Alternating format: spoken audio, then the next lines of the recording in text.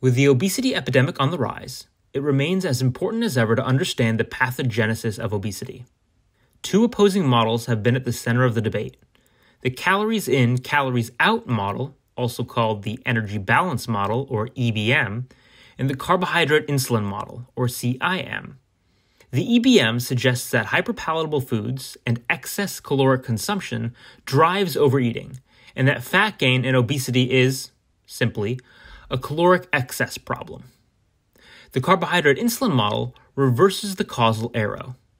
While still adhering to the laws of energy conservation, the carbohydrate insulin model posits that a major, although not the only, driver of the obesity epidemic is high glycemic load diets. In other words, consumption of sugars and refined carbs that spike blood sugar and insulin, leading to hormonal waves of insulin and overall elevated insulin levels or hyperinsulinemia that stimulates fat cells to increase energy uptake and pull in the calories.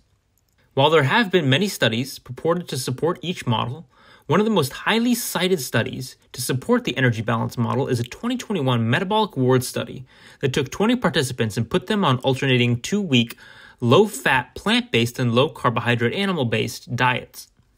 As a brief aside, I will disclose I've personally been critical of this study before for its lack of washout period between dietary phases, which will become very relevant momentarily, and also for the design of the diets, particularly the suboptimal design of the animal-based low-carbohydrate diet, which highlights foods like broccoli Alfredo, fried chicken tenders on salad, and roasted salted peanuts.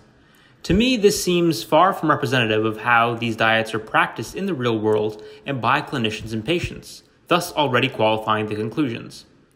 But I'll let you be the judge of that. Returning to the matter at hand, the research team reported that the low-carbohydrate diet led to greater caloric intake during the study, and over the past couple of years, this study has been held up as a victory for the energy balance model over the carbohydrate insulin model. But that narrative has just changed. In a reanalysis of publicly available data from that trial, we provide evidence that the initial trial failed to account for large diet carryover effects, and that the data actually more strongly support the carbohydrate insulin model. So let's dig in. The original 2021 publication in Nature Medicine reported that 20 subjects were kept in a metabolic ward and fed low-fat or low-carbohydrate diets, and the low-carbohydrate diet arm ate more calories. Importantly, the authors reported that they looked for and did not find evidence of significant diet carryover effects, as noted here. Recently, the original team posted a preprint reporting a diet carryover effect, but they buried the lead. What are the implications for the validity of the original study? And what are the implications for the carbohydrate insulin model? That's why we did our study. So, just how big were the diet carryover effects? The effects were massive, and much bigger than the effects for the diets themselves. Take, for example, the low-fat diet. When the low-fat diet was consumed first, participants ate more calories than when the low-fat diet was consumed second. Conversely, participants ate fewer calories on the low-carb diet when it was consumed first as compared to when it was consumed second. And you can see that here. The results were similar for fat loss, i.e., eating a low-carbohydrate diet first had a metabolic advantage.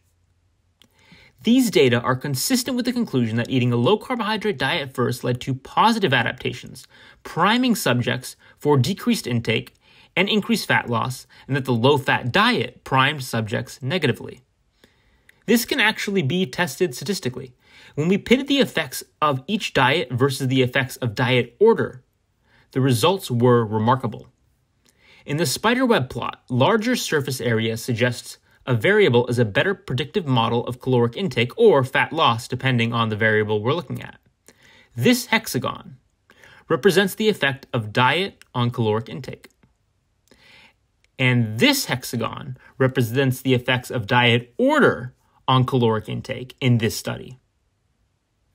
And the spider graphs for fat change were similar. As you can see, diet order dominates. There were huge diet carryover effects.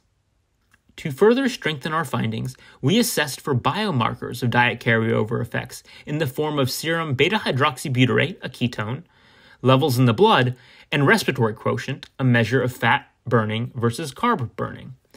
We found that participants who ate the low-carbohydrate diet first had much higher ketone levels, beta-hydroxybutyrate, when it was consumed first than when it was consumed second. Furthermore, individuals on the low-fat diet arm had lower respiratory quotients when the low-fat diet arm was consumed after the low-carb diet arm, as compared to when it was consumed first, consistent with metabolic priming by the low-carbohydrate diet.